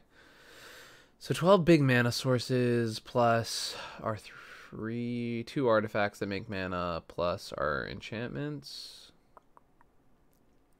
I don't know, 32 planes seems, or 32 lands, I should say, seems appropriate. I was thinking about going down one and playing Stony Silence, but that also continues to cut off more of our mana, and I don't know. I think there's a very solid reason Stony Silence is right here in the sideboard, right? It's a very, very good option. Maybe if you're on carpet, you go down to 31 lands. Yeah, okay. Yeah, okay. So that's cool. Just reading chat. Seeing Augur of Autumn. That card's pretty decent. That's actually worth looking at. Augur of Autumn. At least throwing in the sideboard for sure. I didn't put that in the main deck, did I? No, I didn't. Okay. That's a good suggestion, chat. So it's you may look at the top card of your library anytime. You can play lands from the top of your library, and if you have Coven, you can also cast creatures from the top of your library. And with the amount of creatures we have in our deck, what's our count right now? It's probably something stupid. Yeah, 46 creatures. So Augur of Autumn's not bad. Like a creature future sight is super solid. I think we're at the point though where I'm just gonna focus on the lands, and then if people wanna, I think Augur of Autumn is good enough that I am confident in putting it in the sideboard and not the maybe board, and going from there. But I think Carpet's also one of those cards. Once again, we're not on it for the reasons I talked about, but we're also playing a very slow game, so I'll put it in the sideboard just to respect the power of the card. I think Deflecting Swat probably also deserves to go there. The sideboard is what I put for cards that I'm like, man, these are right on the precipice, right? But let's focus on the mana base. Blind Obedience, yes, that is also for sure. Blind Obedience.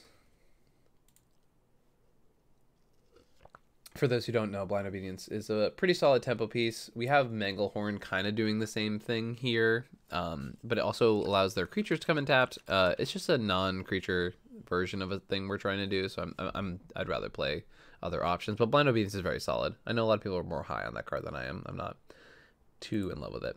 All right, so how do you make a cEDH mana base, right? Let's start with I would say the lands that it is ridiculous not to include. And for me, that's Command Tower, right? I don't know why you'd be in a multicolored deck and not include a land that taps. I put it in the wrong freaking spot. All right. Sorry about that. Back to main board. There we go. Command Tower. Taps for 5 colors. Super solid. There are people who do not agree that this is an auto-include. I put Gemstone Caverns in every one of my cEDH decks. You have a 75% chance of this being a command tower that, yes, you have to exile a card out of your hand for, but it is a permanent mana. It's a better Mox Diamond forever if you're not on the play. Yeah, seems good to me, right? Like, I love that card. Exotic Orchard, I often do not leave home without. Oh my god, I cannot type. Sorry. I also don't leave home without Forbidden Orchard. This is a deck that I am willing to sideboard Forbidden Orchard early. Yeah, because of how important combat is to this deck. I don't love that decision, but that's, I don't know. I will not play Ancient Tomb in this deck. If you look at the colorless payoffs, it's super not worth it. We need our colored mana sources, absolutely. But the real thing you should always start with when you're working the cEDH deck is, in my opinion, the duels and the fetch lands. So let's go down the order, the green ones, right? Because we are able to have access to all the ones that have our color identity. So let's go from there, right? So the green ones, we'll do Verdant Catacombs, which is green and black. Let's do Windswept Heath, which is green-white. Let's do green-red, which is Wooded Foothills. And let's do Misty Rainforest. Green ones are all taken care of. The red ones, let's do Arid Mesa. We have Bloodstained Mire. Now, so here's the thing with higher color decks. Scalding Tarn. We just did red, blue, red, white, red, black, and then red, green we already took care of. So we're good on that. Because if we remember earlier, our red is so low in this deck, right? 7% of our mana symbols are red, okay? Compared to 43 and 51% being green, white, right? So like this is a concept of red. There's a like version of this deck that doesn't even play red cards. That's Winota, Facebreaker, Loyal Apprentice, Dockside, and Ragavan for our red cards, right? That's literally it, apart from our commander, right? So the red is really red in this deck is a concept piece. So like it's important to realize that when we're building this mana base, that like there's gonna be scenarios where you have a red fetch and you get kind of dongled by it, right? Because if it's a red fetch without the ability to grab one of your other two colors, it kind of sucks. Just worth mentioning there. Okay, so that was our red fetches. One of the reasons I don't want to play Earthcraft, right? Because a basic mountain is really, really bad in this deck. And you have to kind of play that. Okay, and then let's go with the white ones. So we have the ones we haven't talked about yet are Marsh Flats and Flooded Strand. And then we have the white-green one. We have the white-red one. So that should be all. So we should have access, because we're a 3-color deck, to 7 fetch lands. So 1, 2, 3, 4, 5, 6, 7, 8, 9. No, just kidding. We should have access to 9. I'm a clown. The other one we don't have access to is the one that's the opposite of our colors, which is blue-white, right? Or not blue-white, Jesus. Blue-black, right? We don't have access to Polluted Delta. Yeah, sorry, misspoke there. We have access to 9 fetch lands out of 10, which isn't bad. It's a pretty good amount of fetch lands for this deck.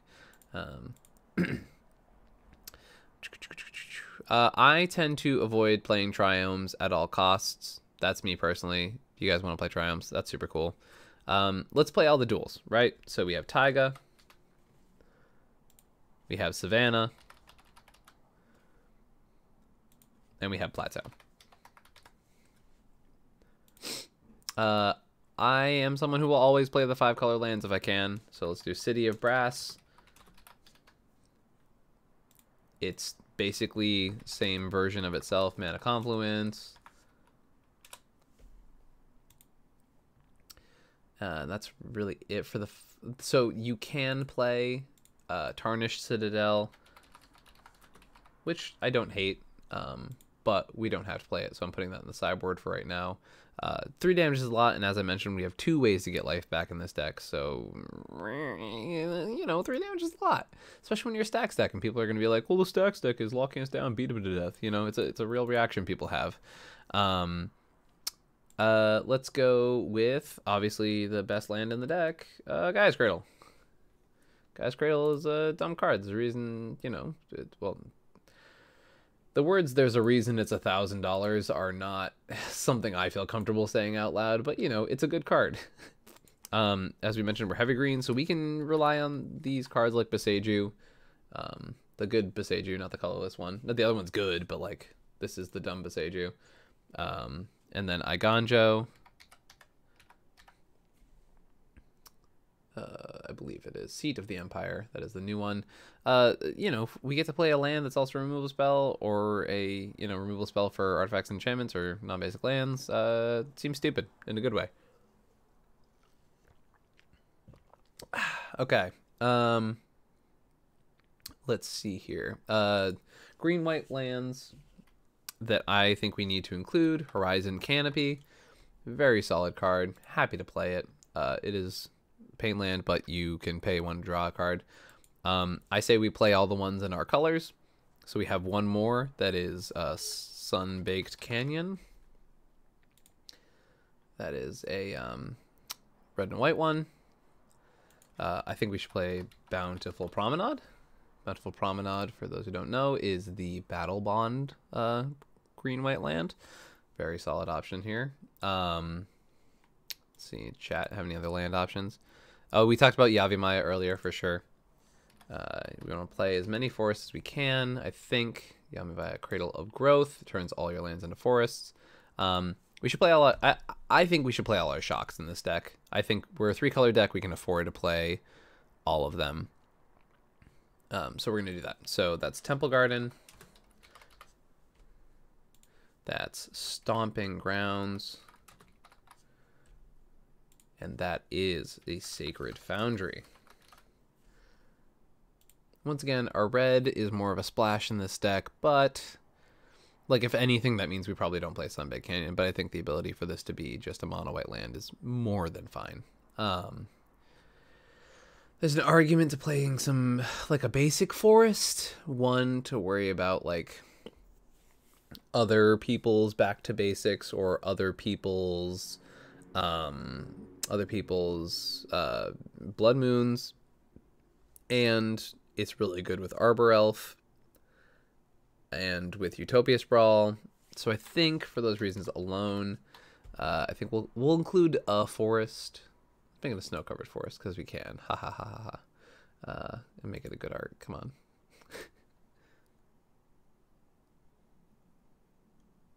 You know, I have a foil version of this. We're gonna do that. Boom. Okay. There's a fun story with that I'll tell on another date. Yeah. I'm thinking about the other Battle Bond lands, which are fine. I just don't want to go too hard into that. Spleen, get out of here with your Temple of the False Gods. I don't want to hear it. So I'm also thinking that Sokenzan might not be a bad include. Once again, we don't really want a mono red land, given how, you know, I think I'm sort of answering my question for itself, but it does make 2 bodies, which is kind of cool. I don't think we need to play this card, and I think I'm going to redact that even to be like, I don't want to play this card. But it is cool that we have a land that could also be bodies. I don't want to play them. Get out of here. Let's think. What other lands can we play? There's also like an option to also play a plains, which is fine. You can. It's not sexy. No one likes it. I'm getting a lot of Dryad Arbor love here in chat. I absolutely hate Dryad Arbor. Yeah. So Kenzan is in actual factual Winota for sure. Y'all, you're killing me here with Dryad Arbor. I think that card's so bad. Like, it just is it's a slow land. It's just, I don't know. It doesn't tap for mana the turn it comes in. Igando's already in chat. Yep, Boseju's already in chat as well.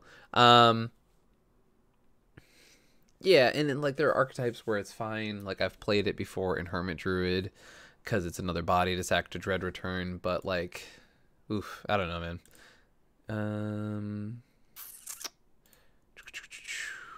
Ginger brute in every deck.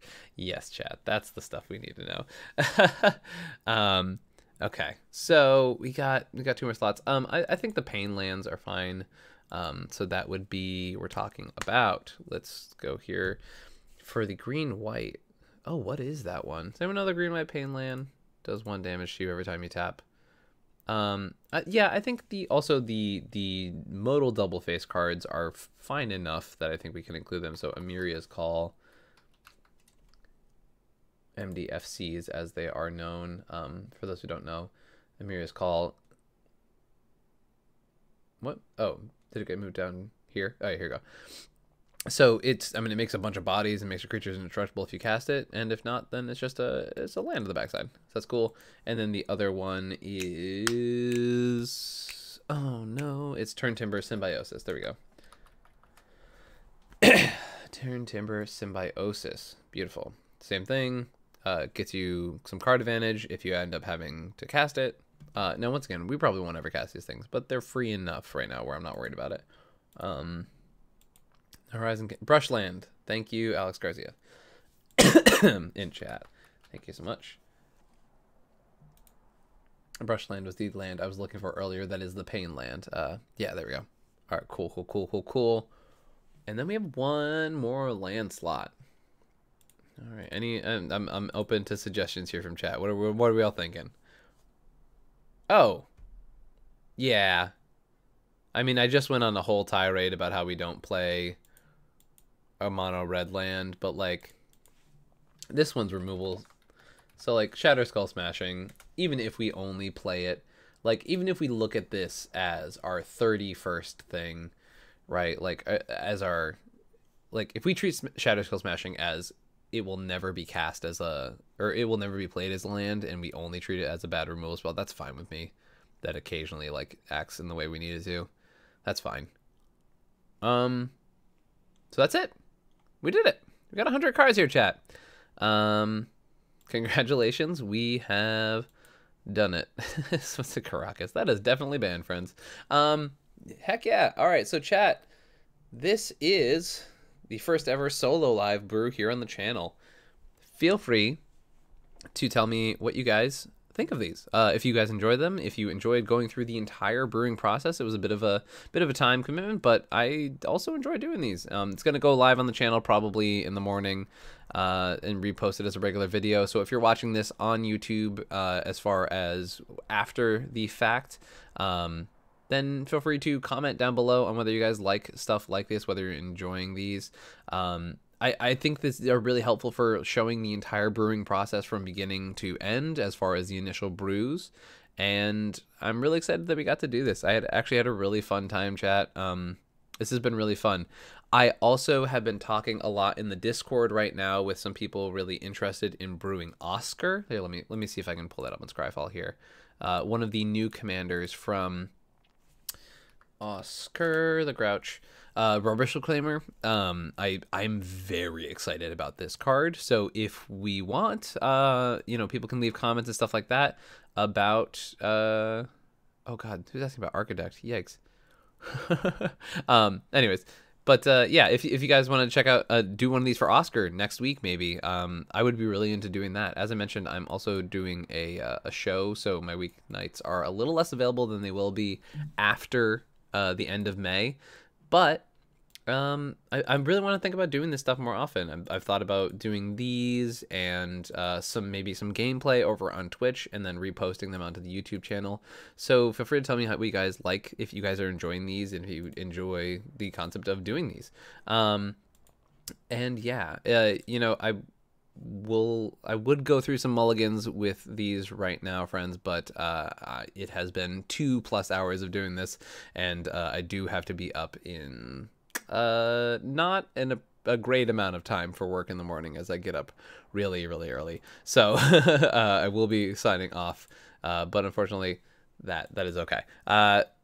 Thank you guys for joining. This has been really fun. I really enjoyed doing this with chat. I've been really enjoying doing some of this live stuff. I can post the Moxfield link literally right now, chat. Thank you. But yeah, also the usual stuff, guys. If you enjoy content like this, please make sure to hit like. That's one of the best ways to let me know that you guys are enjoying this. Is it's one of those things that just doesn't go away. So hitting that like button is actually really, really helpful to let me know what you guys enjoy watching. Hitting subscribe, obviously, super cool. If you want to keep watching content like this, that little bell icon will let you know when stuff like this happens. I'm always posting stuff in the Discord that is free access for every person. So feel free to come in there. And there's also a channel for patrons, which brings me to the next point. If you really want to support this channel and help me to, keep expanding this channel and what I'm able to do with it, stuff like that, feel free to check out patreon.com/comedianmtg. Any support helps out the channel a ton, everybody. All right. And this is me signing off. So thank you so much, everyone. Thank you for everyone who joined us here live. Hope you guys have an amazing week. And I'll catch you next time. Peace.